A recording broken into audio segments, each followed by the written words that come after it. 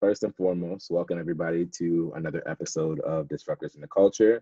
It is myself, Joshua Meekins, along with Amira Smith. And we have a special guest today who's one of my longtime friends. We have Dominique Bandoo. I'm going to let Dominique introduce herself and what she does. Ooh, okay, so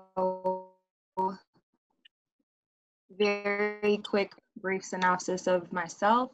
My name is Dominique, but you can call me Dom. Everybody calls me Dom. I'm originally from the New York CT area. Before I get into what I do from a career standpoint, one of the things Josh asked me, like, who are you? And I'm like, a human. And that's real. Like, how I describe myself is just kind of like a person, a Black woman of color, a sister, a daughter, and a creative. I'm a hard E. I'm an extroverted person. I'm a Gemini, and I'm pretty hardcore textbook June Gemini. And I'm also a technical designer. So in my professional life, I've been working at Under Armour in the Baltimore area for about almost 8 years, about 7.5 years. And I specifically work on men's apparel, Pinnacle Fleece, Project Rock, underwear. I also work on youth products and trying to think an outlet. So pretty much run the gamut of things that I work on most recently. And it's a lot of fun. Making clothing is a lot of fun. So that's kind of myself in a nutshell. So what does it mean to be a technical designer at Under Armour? Like, how is that different than maybe like a fashion designer under the label? Right. So I'm glad you asked because I'm pretty sure nobody knows what that even means. Like my own friends, what is that? I don't even know if my family knows what it means, to be honest. So essentially in the industry, my role it falls under a couple of different names. It can either be a technical designer, it can be a technical developer, it can be an apparel developer, kind of ranges. And so essentially the difference between a technical designer and a creative designer is that the creative designer essentially comes up with the design ethos and concept, inspiration, aesthetic for the overarching line, and they will actually design what that imagery will look like. They will sketch it out, and then we essentially will work together to communicate that to me, and then I will actually develop it into a 3-dimensional garment. I'm the liaison between the factory, so I do a lot of vendor communication, but I also get the samples. So I'm the first person that touches all the samples and I fit it on a live model. I do all the pattern corrections. And as the industry is evolving, I do a lot of virtual prototyping. So a lot of playing in different 3D softwares and programs to actually visualize a sample or get a sample to be at a place that's good enough to get to a consumer without actually having to physically touch it, especially like during these times in COVID. So that's pretty much the difference between the two, but it's really a marriage, right? Like one is designing and the other one is producing, but you can't have one without the other. And you can really tell how great a garment is or a style or a product is based on the technical designer and like how much of a hand they have in it. So yeah, we're pretty important, but we're kind of the unsung heroes of the design process.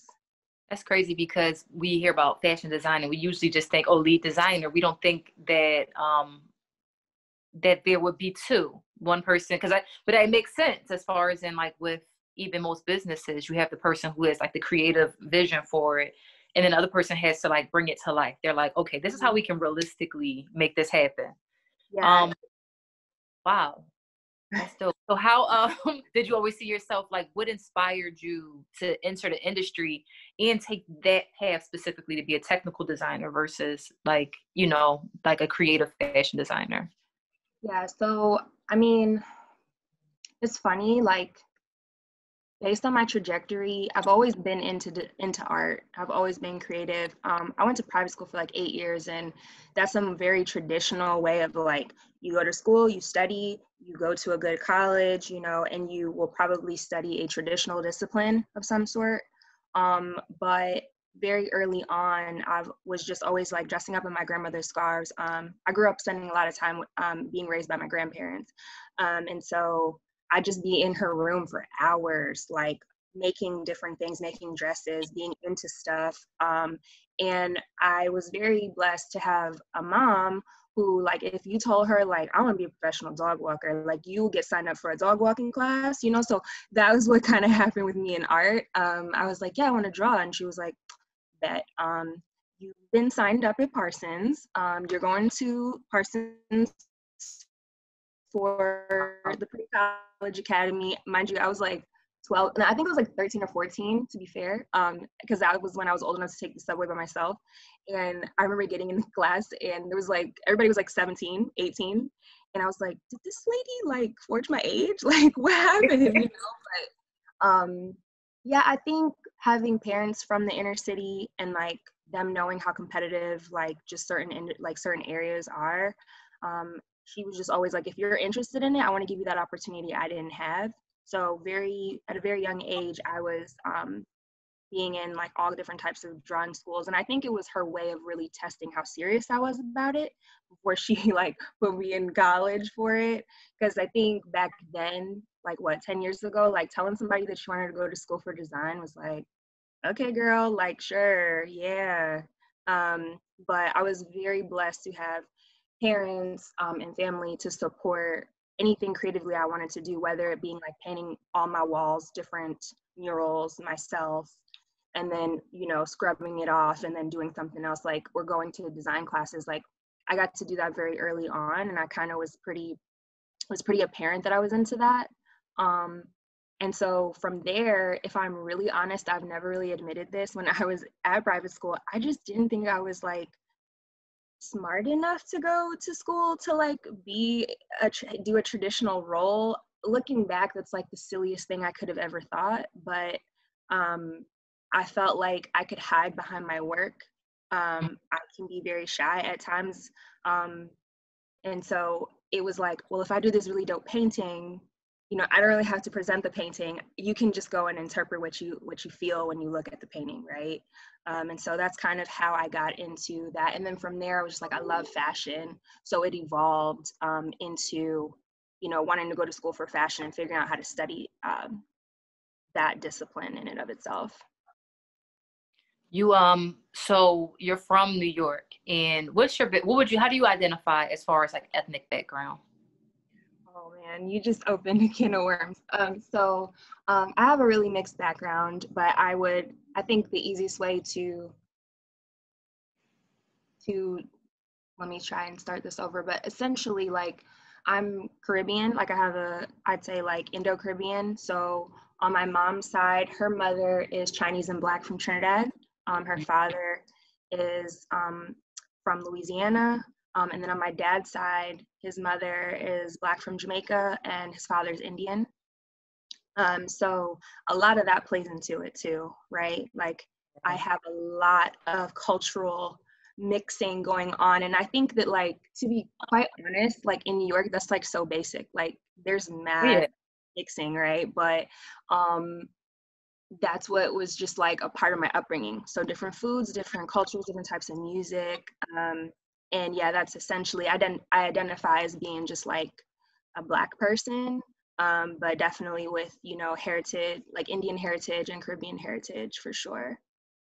That makes me wonder, because that's why I saw Josh had on, you know, one of the questions is like, how you identify as a Black woman? And I'm like, or like as a Black woman in the design industry.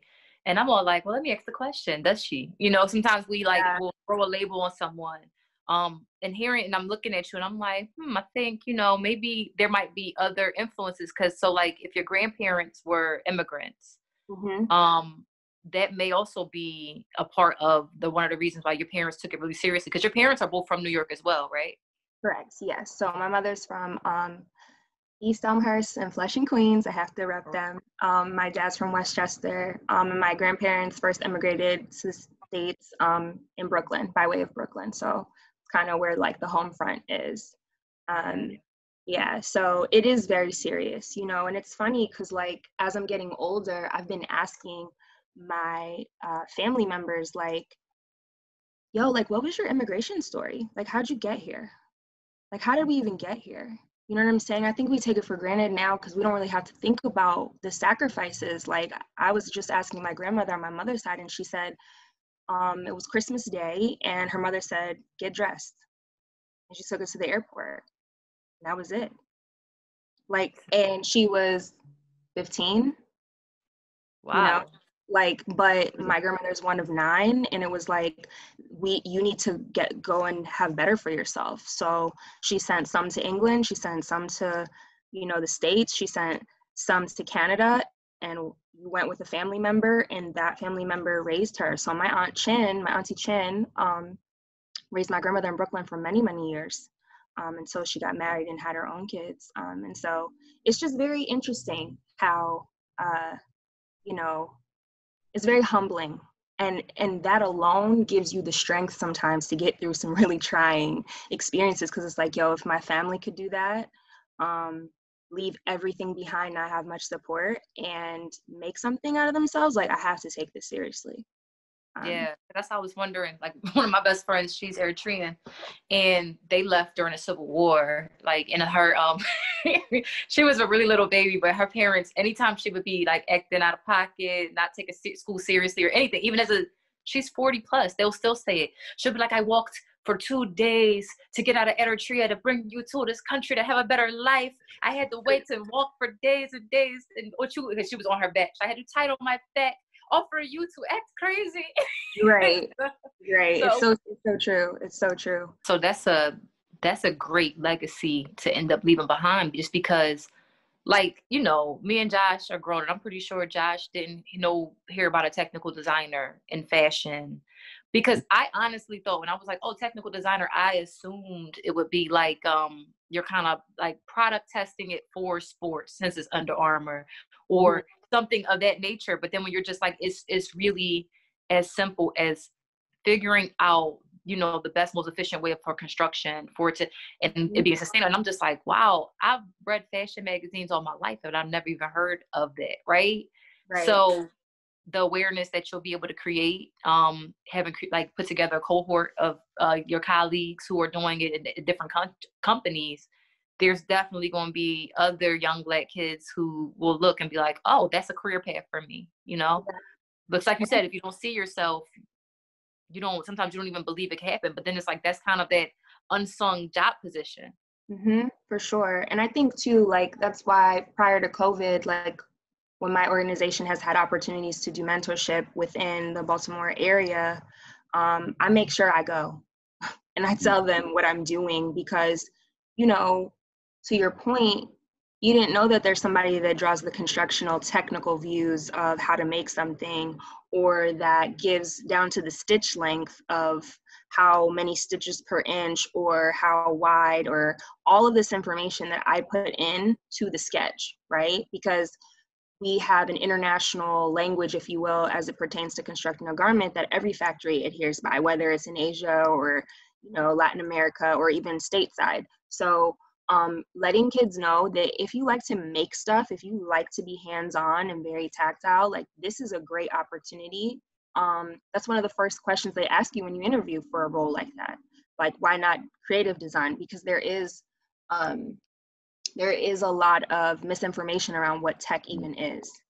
And so it's like, you're going to be the product engineer. So, like, do you like to do math? Because you're going to have to do a lot of fractions, like, do you like to revise patterns? Do you like to really get in there with the nitty gritty and be hands-on? Or, do you want to do more gestural drawings? Do you want to focus on design inspiration? And like, some days I'm like, yo, what did I get myself into? But then other days I'm just like, this was the most amazing thing. Because if you like to problem solve, like, finding that unlock on how to make something, right? That's knowledge that no one can ever take away from you. Like, I always tell people, a technical designer is like fine wine, because you just get better with time. Like, every time you learn how to make something, you put that in your toolkit, honey. You just like, okay, how to do a jacket, got it. Woven or knit, got it. A bomber, got it.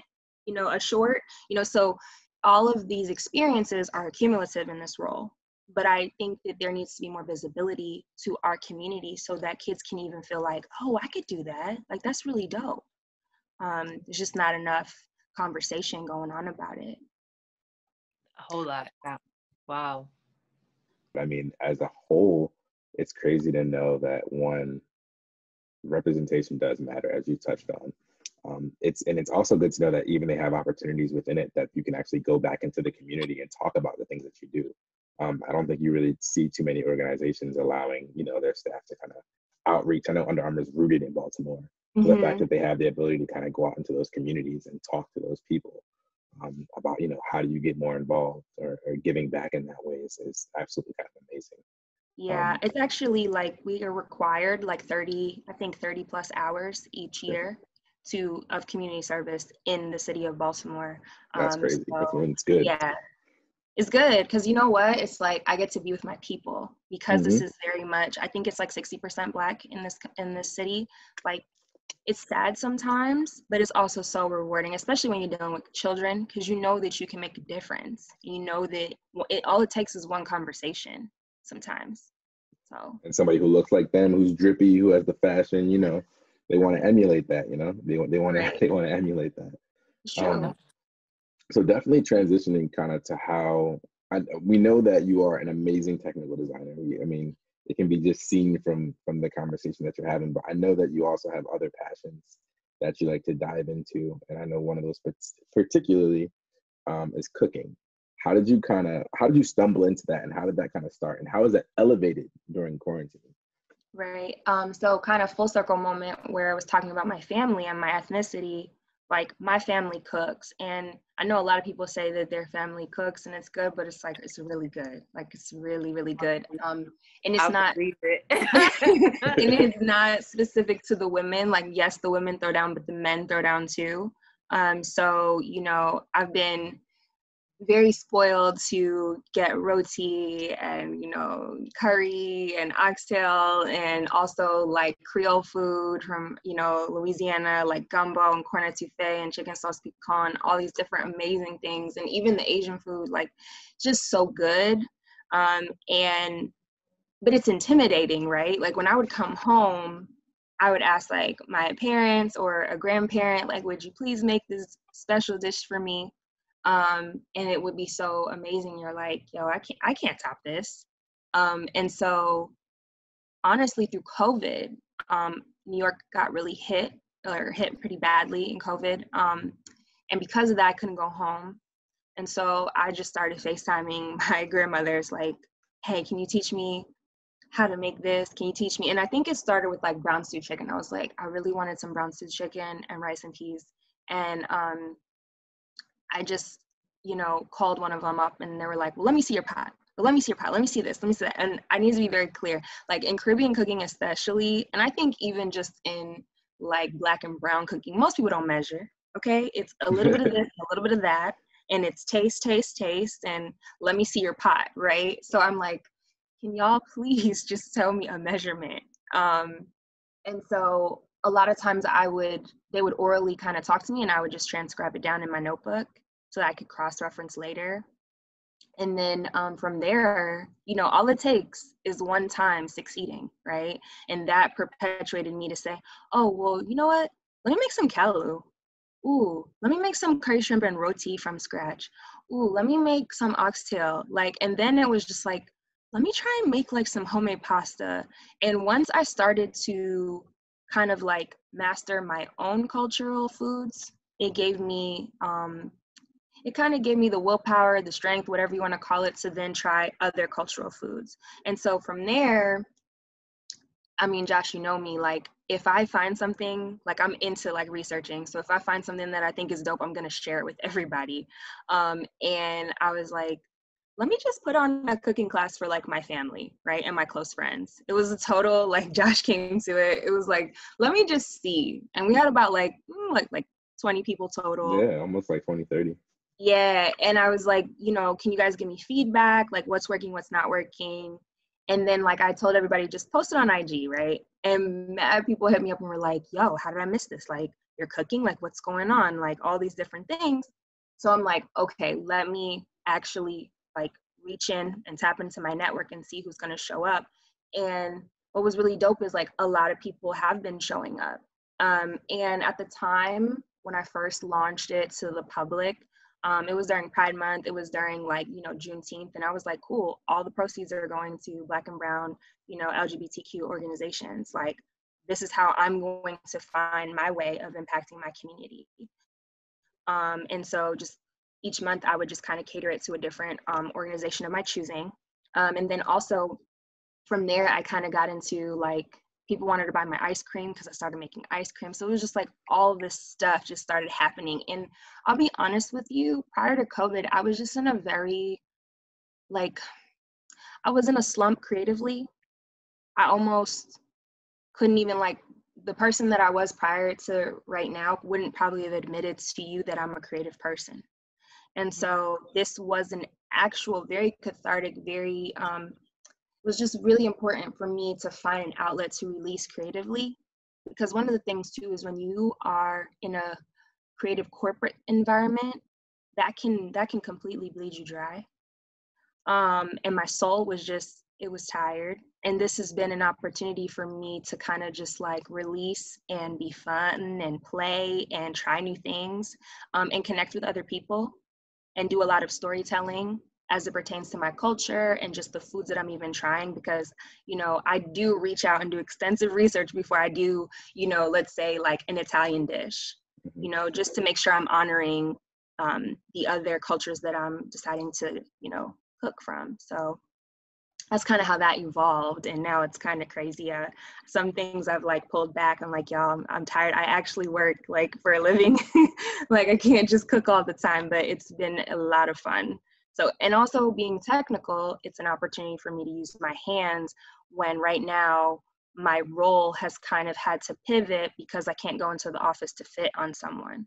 So I can touch the food, I can touch, the pan, the spatula, I can figure out what I'm doing, I can mold and knead dough. And so that's been very satisfying to me as well.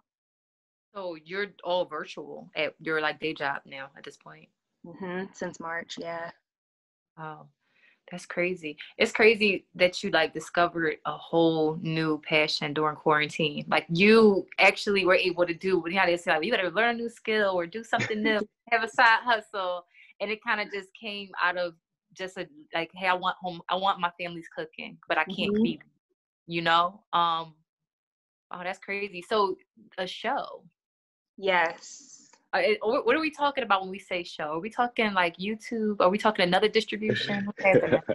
I mean, I'm open. So one of the things too was like, I originally was all about travel, right? So I had an epiphany a couple years back that I hadn't taken any vacation, and I decided like, yo, I'm taking a vacation every single month. I don't care if it's domestic. I don't care if it's, international or a mix of both. If it's just going to another city for, a weekend vacation. There were no limitations, but I needed to rest and I needed a change of scenery. And so I'm really disciplined and calculated. So I made sure to kind of set that tone for myself. And I pretty much was able to get about 10 trips in 12 months.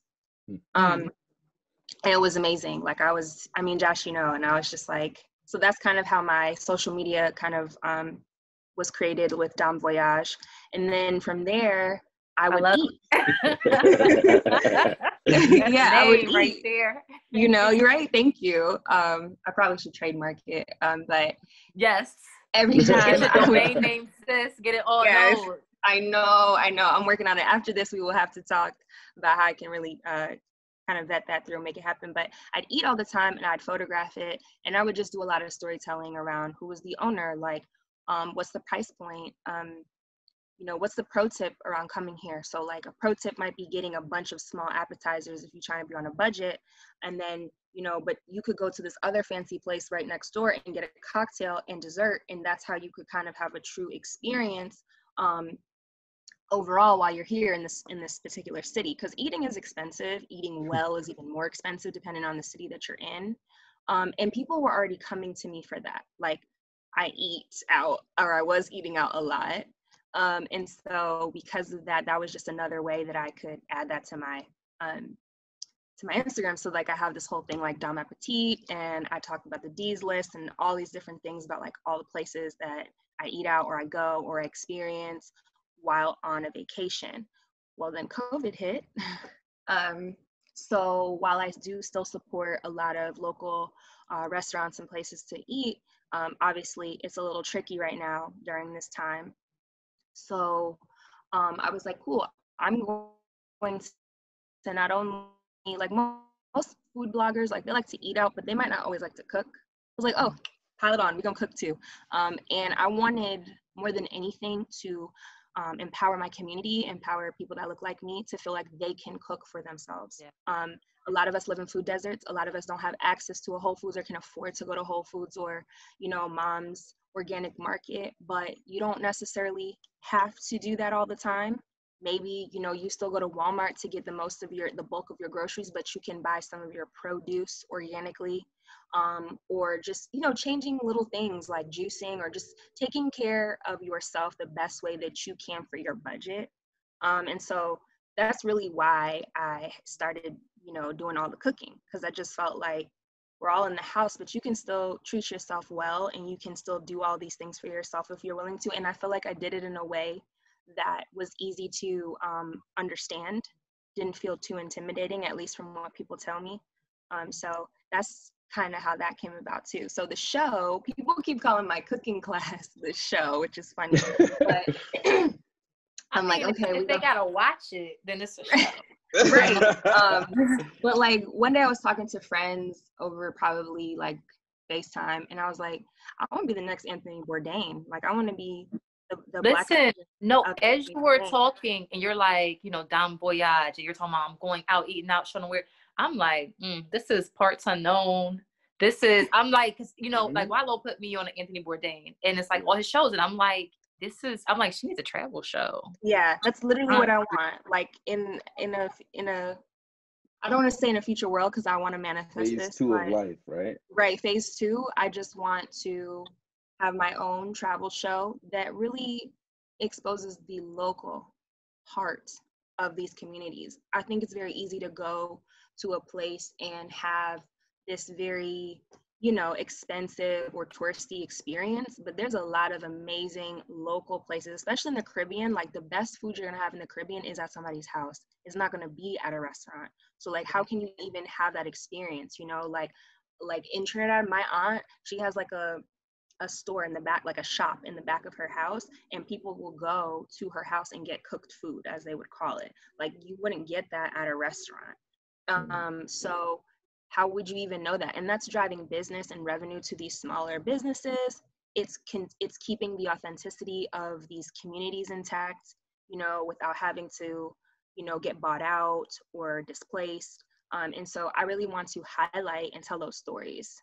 I don't exactly know how I'm going to do that yet, but that's the vision. So she's got some producer help. We've connected her with some yes. people. Yeah, put things together. I'm like Marcus Samuelson, a chef. He has his show, No Passport Required. Yeah. That's a whole show, because also they're two chefs and they're older, right? And you're coming from a totally different discipline, who's discovered a love of home cooking, and you're like, okay, but I also travel. Which that travel part answered a big question I had. I said, oh, the coin is good at Under Armour. No comment.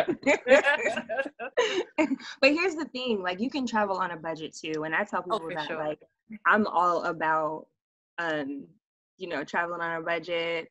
If I need to like stay at a friend's house, or I'm very big on like having your own space. That's super important. But yeah, no comment on the salary, but we're eating well over here. I know it.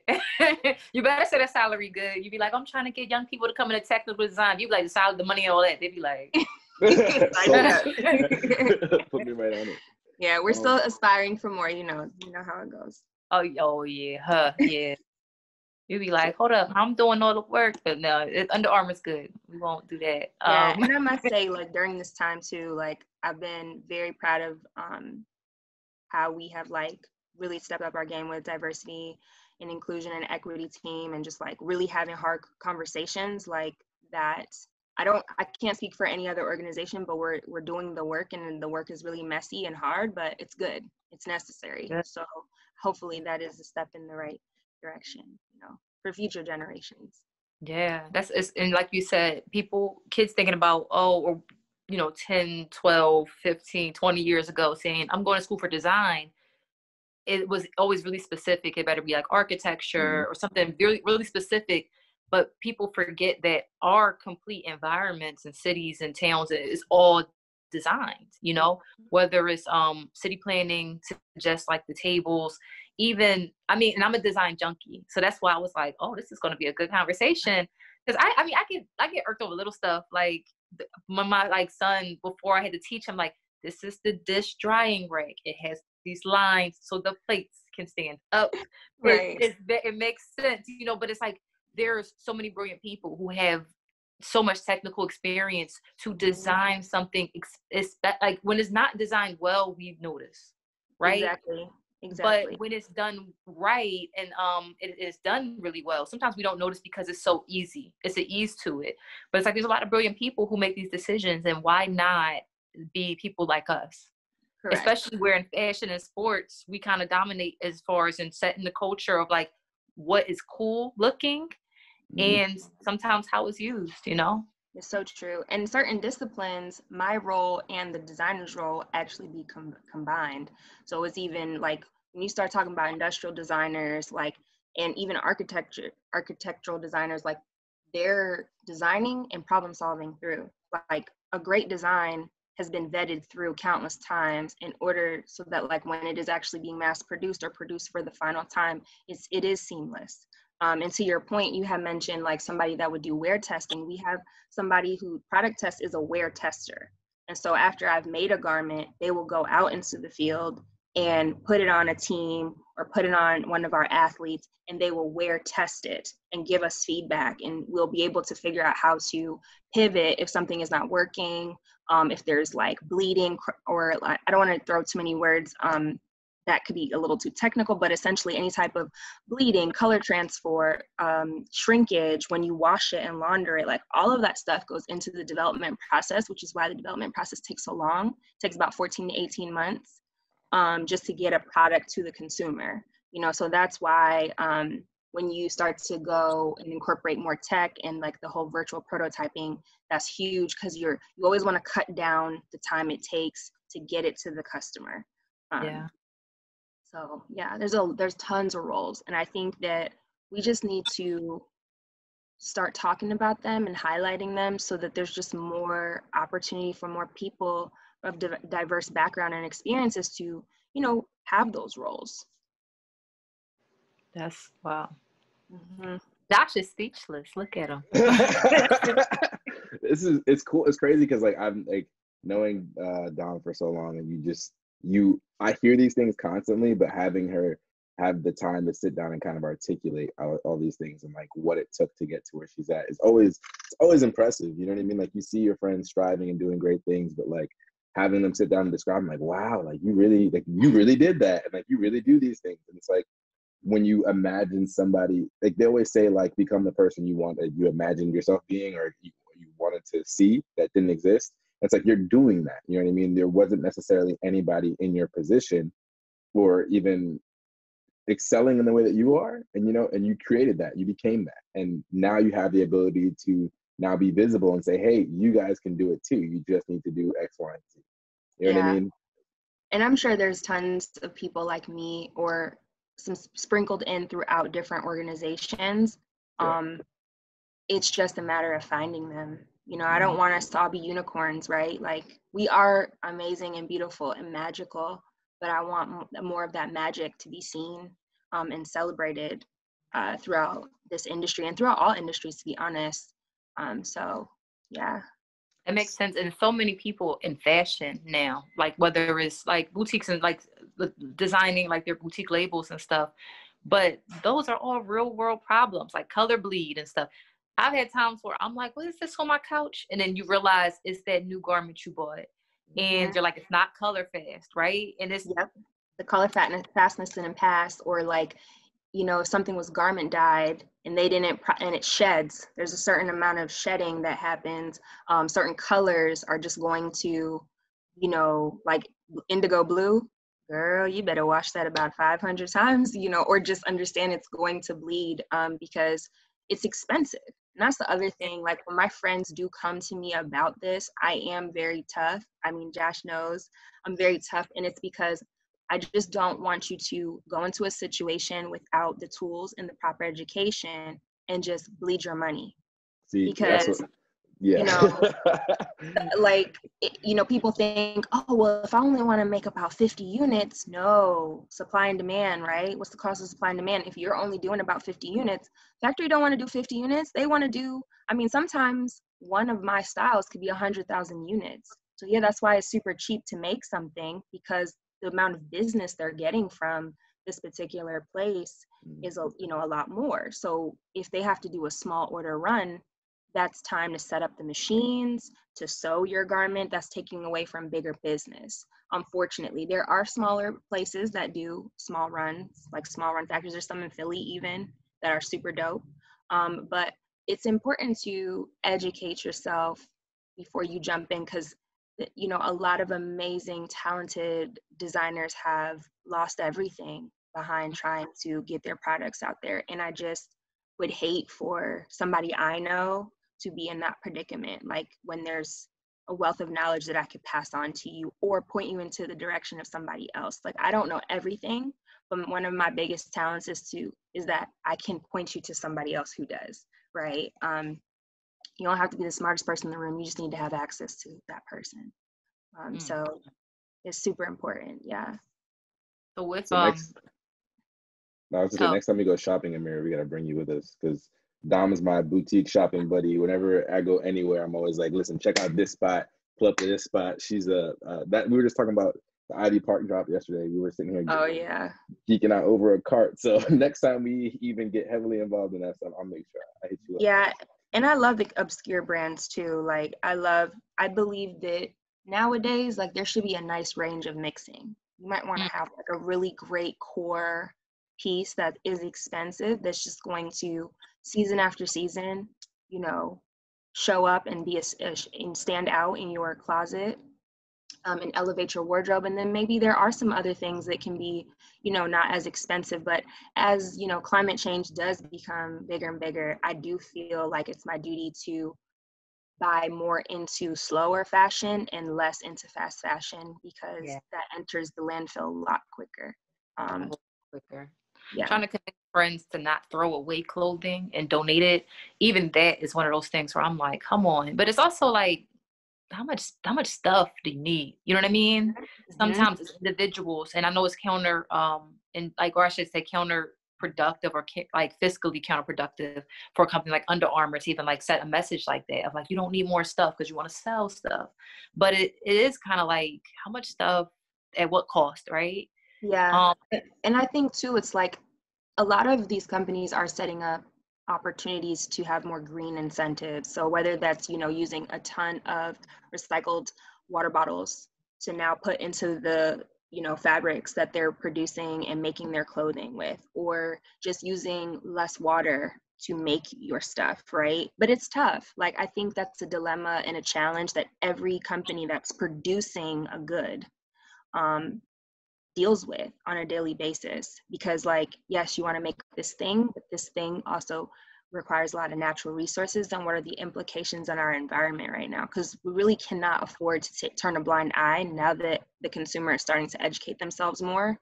And you know, the consumer has all the power. So if all of a sudden the consumer is like, all I want are grapes, I don't know, like, you better be sure the grapes are going to be trending, or like, all of that goes into it. People, you know, there's tons of research that people do on just consumer insights alone. That's a role where people study people and their consumers and their habits. And then you want to tap into that. You want to tap into it as authentically as you can, but like, that's a thing. Whether it's a tech company or products goods company. So, you know, it's definitely tough, especially for myself as I even educate myself more on these impacts on our environment. So, yeah. I want to circle back to one thing you said. You said before you wouldn't have considered yourself a creative, or you wouldn't have described yourself as that. Right. Was that like something where you felt like, I am interpreting someone else's design versus designing myself? Or was that a thing of like kind of sometimes all creatives get imposter syndrome? I think it was the latter, because I understood like the role and what I signed up for. Like when I first got here, I just was like, I got a job opportunity and I don't know. Like I'm one of those type of people, like if I don't know, I want to try it. There's certain things inherently I'm like, I'm cool. Like I don't need to do drugs to know that that's not good for me. You know what I mean? Like I'm cool. But as it pertains to like trying something new and an experience, I'm all about it. But I got imposter syndrome and I really just was burnt out. And I have a huge group of friends that are all creative within the industry too. So you can't help but be like, oh, so-and-so is doing this dope thing over here and so-and-so is there, and you're competitive. I'm very silently competitive, but I am competitive and I like want to outdo myself each time.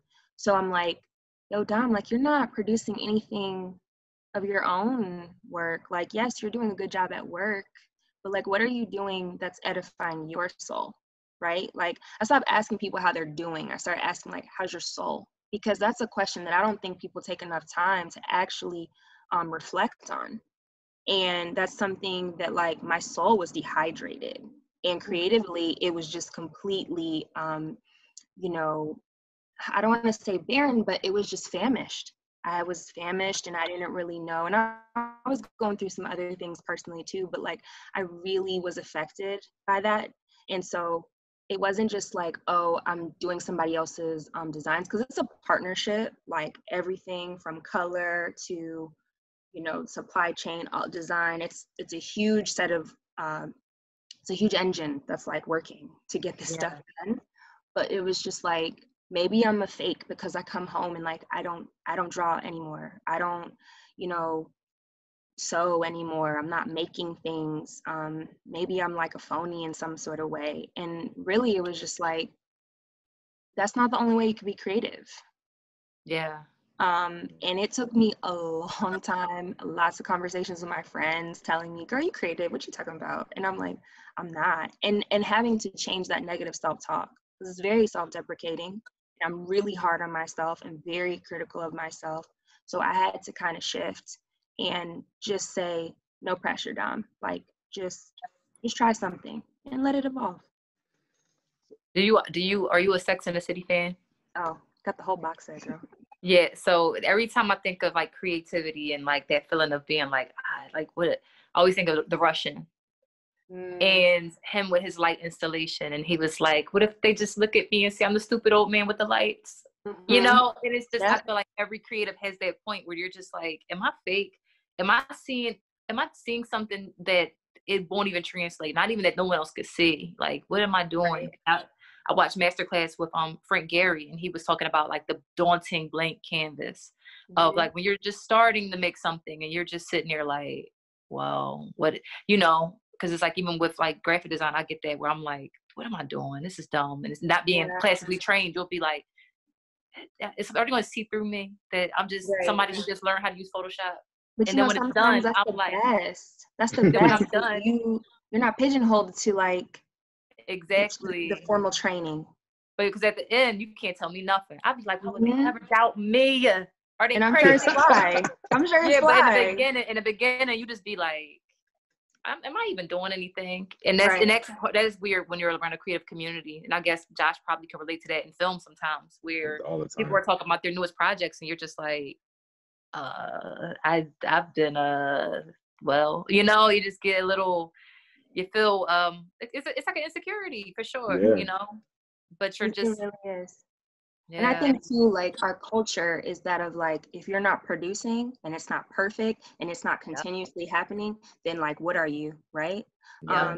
And so I think in writing, it's like, or when you're in like psychology or whatever, it's like publish or perish. Like, I think people think that like, if you're not producing, you're going to perish. And so a lot of times I would get so caught up on, I need it to be so perfect before I drop it that I just wouldn't even drop it.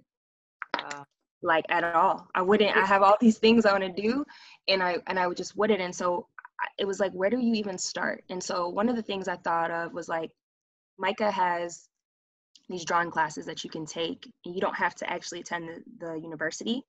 And it was like, I want to say it was like $200 for the semester, and it was just like a figure drawing class.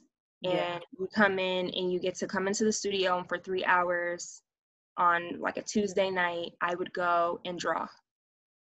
And I remember it like started in August, went until, December. And I told my friends, I was like, yo, I can't do anything on Tuesdays. I will be going to class from 6 to 9. And even some days I would draw and something great would come. Some days I would draw and maybe not, but it was a safe space to just say there's no grade. Nobody has to look at this. I'm just going to start training your hand. It's all about your hand-eye coordination, right? That's why there's a lot of artists and like athletes, because their hand-eye coordination, their hand-foot coordination, all that you're seeing and then you're doing. And that started to kind of like give me some validation, like, oh shoot, like I really do still have this, and then from there, just like quietly trying to figure out what else I wanted to kind of dabble in and get into, because it is very daunting. But I guess it's like you just have to kind of, for me, I would just like tentatively plan things out. I can be very type A and structured, so I make a list for everything. It's kind of how I stay on task, and that just kind of like, what are the things that you want to do that can kind of get you back to where you've kind of like veered off. And that was kind of all of those things I think have helped validate me to even get to cooking, right? Or to get to sharing that cooking. Because it's like one thing to cook, is another thing to then capture it and then take pictures and share it with other people, so they could judge it. Like, what is that? They will. The internet be crazy. They be like, oh, I've seen better. You be like, just, started. Yeah, you like, Yeah. So with you saying you're very type A and you're like very structured, do you have like a morning routine? Because like you sound extremely productive, so I have a lot of energy.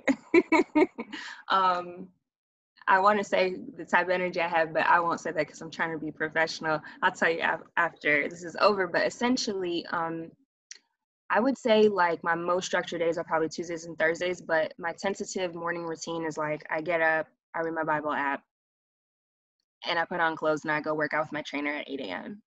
After I come back from working out with my trainer, I'll, get dressed, shower, get dressed. I'll make a juice. So any kind of juice that Josh, I'm all into this juicing.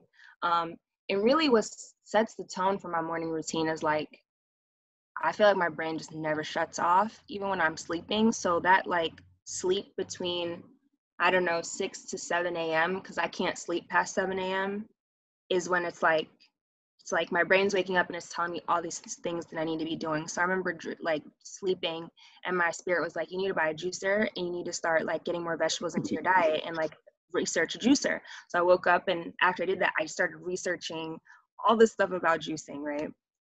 Long story short, about the juicer, started juicing. So that's a part of my morning routine. And then from there, like I think my best, and I think like I just have the most juice in the morning. So like I keep my notebook and I write it down. Like your most prophetic, like when you wake up and it's in there, or for some people it's at night, but for me it's in the morning. And then from there, I kind of give myself a personal list and a work list. And I had to kind of really force myself, like hard stop no later than 7, the latest. For like work stuff, if 5 is the ideal time. And then from there, it's play. It's like curating your menu for the week. So what are we eating? Being intentional about what you want to do, going and cooking. And sometimes cooking is late.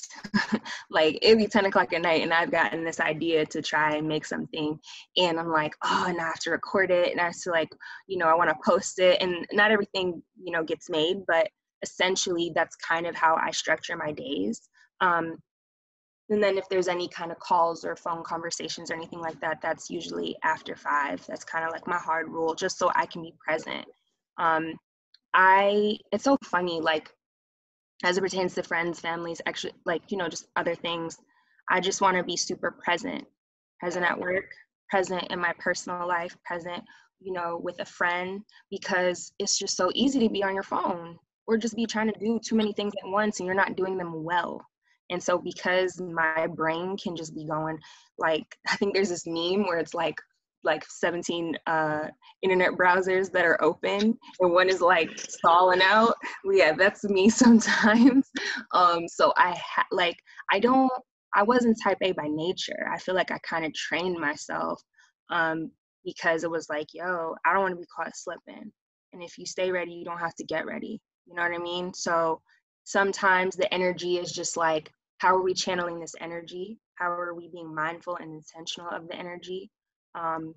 But definitely a juice, working out, a little bit of prayer, meditation, like that's part of the routine, definitely in the morning. And then, start the day. I gotta get my life together. That's what's telling me. Cause I'm like, okay, so what's your typical bedtime? Cause see, for me, Are you a night owl? I kind of am, but then I let things will slide me into being a night owl because I'll be up doing something just too late, and then I'm like, I'm a 7-8 hour sleeper, Yeah, and I don't think there's anything wrong with that. Like most of my creative friends are night owls. Like I am a little bit of a, I guess, weirdo, and I like the morning. But the money is in the morning, though. Say that again. The money is in the morning. The money is in the morning. I do believe that because like I think there was a report that like most CEOs wake up between the hours of like 4 and 5 a.m. every day, something like that. Yeah. Yeah, I mean, you get the news, you get to see what's going on. I think one of the things that I love about the morning is the stillness. Yes. It's the calm. It's the sun coming up. It's the setting the intention for my day. Like some days I wake up and I'm not feeling it. And I'm like, cool, we're going to go work out. We're going to shake that energy off. And then it's like, cool, let's bring it back. Like always trying to find center, bringing back to center. And we're not perfect. Like I'm telling you my highlight reel right now. There's so many times where I'm just like, ooh, am I going to go get on that Peloton bike? I don't think so. Like I'm tired, and Josh will hit me up. I'm like, he's like, yo, did you work out? Like go work out. And I'm like, okay. So for me, I try to stack as many things that I don't want to do in the morning, like get it out of the way. Because by the time the evening comes, that's like the time I take to relax or to tinker or to just get into random things and like not be pigeonholed to a schedule. And when I go on vacation, no schedule, like none. There's only things that I want to hit. I don't want to be a part of the schedule. I don't want to get on the plane and get there, like, because it's just really it's really hard to just always be like wound up like that. It's not fun. So sometimes you just gotta let your hair down and just relax. And so I don't think there's anything wrong with that. I think that's great. And most creatives do work late at night because there's a stillness at night too. Yeah. But the discipline is the key. So it's like you're just creative to be creative, that's fine. But if you want to monetize and build business around the creativities, usually you need a routine and a discipline. Yeah, it is true. And sometimes it's hard because you'll be tired, right? Most of us are working normal, like other jobs, and then to have to pour into your passion, you have to just find it within yourself. But that's where the discipline comes. And you asked me what time I go to bed. It varies. So sometimes I could just be up. Like I told you, like sometimes we make brownies at like 1 a.m., and just like filming it and getting it right and doing all these different things. But sleep deprivation is real, and I am affected by lack of sleep the second night, or the second day. So I typically try to go to bed no later, like somewhere between 11 and 12. Okay. Because my eyes will just be so, like, my body having to look at a computer screen is just not it, personally. Yeah. I gotta get regimented. You just gotta make a little list. Yeah, like literally, I have my notebook with me all the time, like all the time. And whatever requires you to get excited about writing it down or just looking at it, because that's what it is. So like in my bathroom, I have tons of Post-its of like, what do they call those? Like affirmations. Yeah. Or just things that I want to get done, because like seeing it holds you accountable. So yeah. Huh. So I would say, so even with that, Just I know we're pushing our time a little bit, but I wanna ask you just two more things to make sure like we have a complete understanding. So I think one of the things that we always ask is just like who or what really inspires you or kind of keeps you going, whether it's like your creative juices, you as a person, a human being, like who or what really is Or that like for you? creative muses or someone whose career you might like, you look at and you're like, I'm chasing it. Like, you know? Mhm. So as a person, like just I think like just the story of my family being immigrants, but like in particular, like my mom, like just was grinding, like didn't go to school the traditional way, you know, but was working on Wall Street through a cooperative a program at 16 and like moved out, was just out here doing it. Like I feel like that's something that was very admirable. So I'm always chasing that level of success that she had. And I think that's just very important. Seeing a woman figure, like I have a lot of female figures in my family that were just like out here doing it in their own field, whatever that looked like. So that's really what kind of just quenches my spirit and gives me the motivation to continue to grind when sometimes I'm like, I don't know if this is for me, or I don't know if I can do it. As it pertains to like designers or just creative, you know, inspirations. Oh, there's so many. One that I love because he's like his stuff is just kind of like a little eerie and quirky. I love Tom Brown. He has a lot of fun. Like he's constantly playing with like, you know, the real world and fantasy, and like just looking at how he'll take something like Alice in Wonderland and flip it on its head, or just playing with gender. So like you're seeing a lot of dope men in kilts and skirts and things like that, and blazers and tailored pieces. And so, and very New York still, you know, and I do love that. You're putting me on the spot in terms of other designers. Man, there's this one young lady, I don't want to butcher her name. She's based in Brooklyn. I think her name is Adele Jean-Pierre. She went to SCAD, maybe a couple years older than me, but like she's outfitted like Michelle Obama. She's outfitted Salon. She has a really dope small boutique and just really great custom pieces. I like things that are really structured. So I like obscure brands as well. So like, you know, and I was telling you the other day, like I bought this like Acme Studios jacket, and it was expensive, but it was like, you know, this is like butter, lamb skin, leather. Like it's going to just be dope season after season. There's a lot of Asian brands that are just doing it out here and really playing with shape. And like, you know, because everything doesn't have to be skin tight. You can wear a really great structural piece that plays with line and curve and silhouette, and like that stuff is really dope. So I really love that. I also love like a lot of just like people who are taking things and kind of like reconstructing them. I think that's fun. And so just, I mean, everybody Black that's doing it. Here, Moss, like I love what Kirby's doing. You know, he's out here really changing the narrative and just being authentically himself. And I think that's really, really important. And so, you know, shout out to him and what he's doing. There's just so many. And I probably after this will be like, oh, I should have said this person, this person, this person. But yeah, there's a lot of amazing talent out there at all ages. Like there's some young kids doing some amazing things. So yeah, and I think that, you know, that's what's so inspiring. But definitely Black women, definitely as cliche as it might say, but my mom and some of the other women in my life, they really do edify me on a consistent basis that help me to keep going. Sure. Absolutely. I mean, just knowing the relationship that you have with your mom, she definitely is a heartbeat for you, and a feel for that. I think that transitions to the last question that we have, which is always we always like to ask our disruptors who come on the show, but like, what does it mean to be a disruptor to you? And whether that's in your field, in your life, what do you consider being a disruptor? So the funny thing is, I don't consider myself a disruptor. So that's funny. We consider you a disruptor. What does it mean to be a disruptor?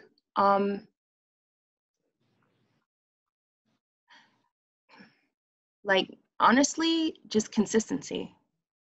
Consistently showing up, or consistently being disciplined enough to show up in your authentic self, not apologizing for it, and doing the work, and like pouring in, and sometimes like pouring into something else or to someone else when it doesn't even necessarily benefit you directly. There's a lot of people out here doing things to disrupt the culture to be seen, right? Like, what about all the people that are just out here doing the work day in and day out, and you don't even know that they're doing that or being a contributor? I think like being a disruptor is being a contributor to the culture, not really worrying what the reward is going to be, but just knowing like I have to do this. Like, I have a calling. I believe like people who are true disruptors have a calling on their life to do this thing, whatever that thing is.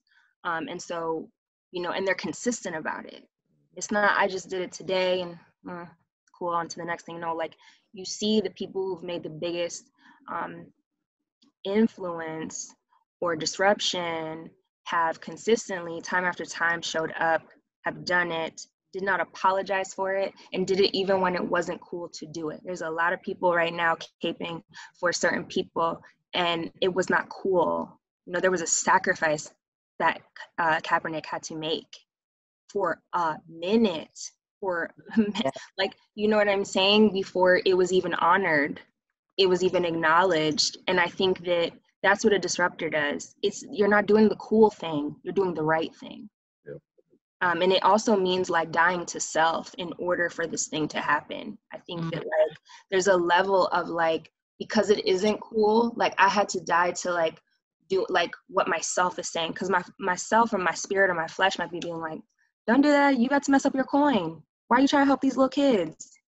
Like, that's going to be a lot of work and time and energy and effort, but that's going to help pass the baton to the next person. And so that's why you do that type of work. That's what a disruptor does, in my opinion. So I like that. I like that a lot. Yeah, speaking of consistency is very much like, I think, a staple and a unified theme that I think we continue to discover when it comes to a lot of people that we get a chance to talk to. And I just want to personally thank you for coming on the podcast and, no problem. It's an honor. Blessing us with your presence. Yeah, no, you were fantastic. And I think this is not only going to inspire other creators, but I think it's going to inspire many of the people that you hope to touch when it comes inspiring there for sure. Yeah, no, like I just thought you were always so unique in your position. So I think it's really dope to have a chance to kind of speak for yourself and talk about what that really entails. So thank you. Much appreciated. No problem. Thank you so much for having me. It was a huge honor. I really appreciate it. Cool. I don't really know what our ending drop is anymore for season 2, but no, because it's like we're all yeah, we're like in transition. So but I'm gonna just end it here and we can add it after. But okay.